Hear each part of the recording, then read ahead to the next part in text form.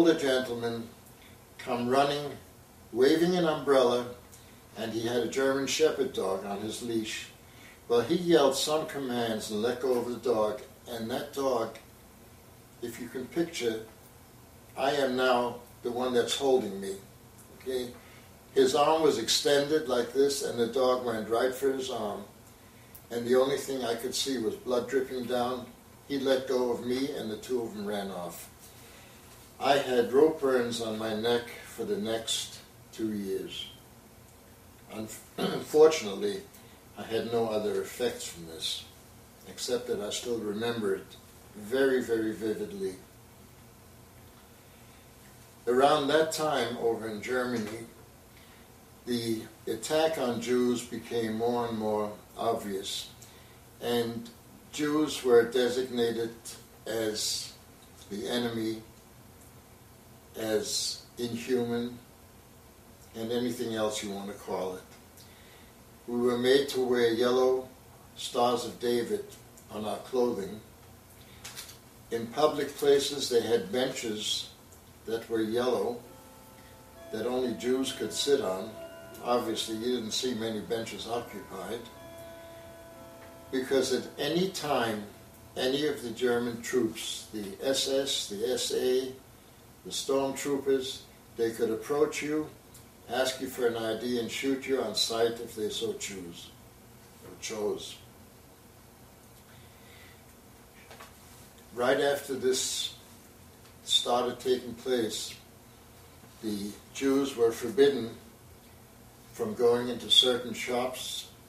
So it reminded me what takes place in this country, or took place in this country here, when blacks were suffering. No blacks allowed, no blacks here. Well, the same thing happened over there. No Jews allowed. You made yourself as inconspicuous as possible during the daytime, and you made yourself inconspicuous as possible at night by not being outdoors.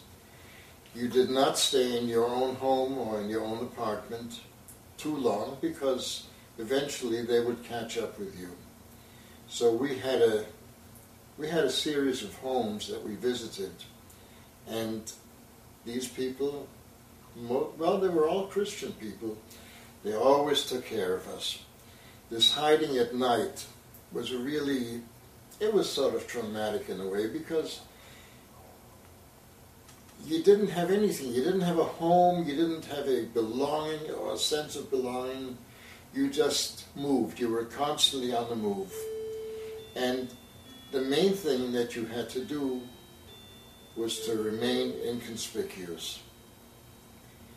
Now, all of this went on through 1937 and into 1938. And in November of 1938, the famous Kristallnacht, or the Night of the Broken Glass, took place.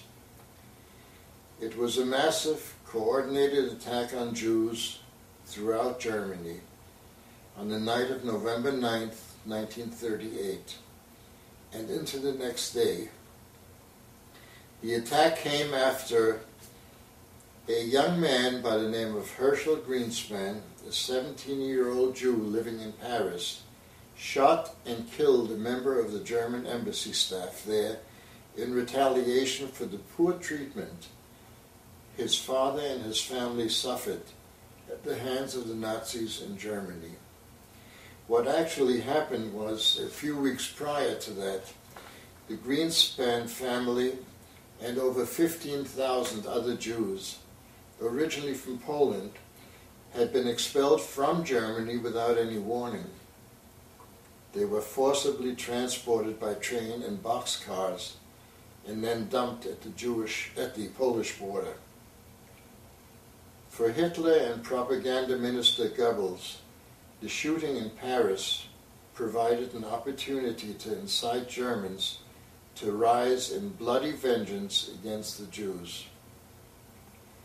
On November 9th, mob violence broke out as the regular German police stood by and crowds of spectators watched. Nazi stormtroopers, along with members of the SS and the Hitler Youth movement, beat and murdered Jews, broke into and wrecked Jewish homes, and brutalized Jewish families and their children. There was a man, a general in Hitler's staff, Hermann Goering was his name. He was a field marshal, a very high rank, the equivalent of chief of staff in this country.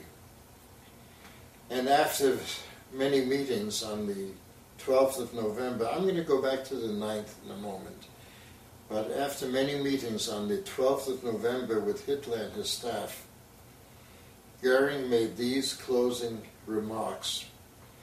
German Jewry shall, as punishment for their abominable crimes, etc., have to make a contribution of 1 billion marks to the German economy. That will work, he said. The swine won't commit another murder. Incidentally, I would like to say, this is Goering's words, I would not like to be a Jew in Germany today.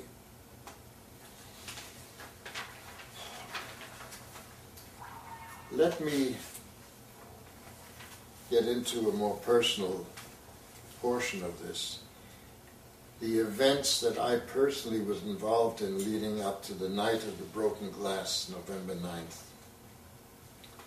My brother and I attended what is the equivalent of a parochial school over in Germany, and we learned Hebrew as well as math and geography and spelling and all the other subjects.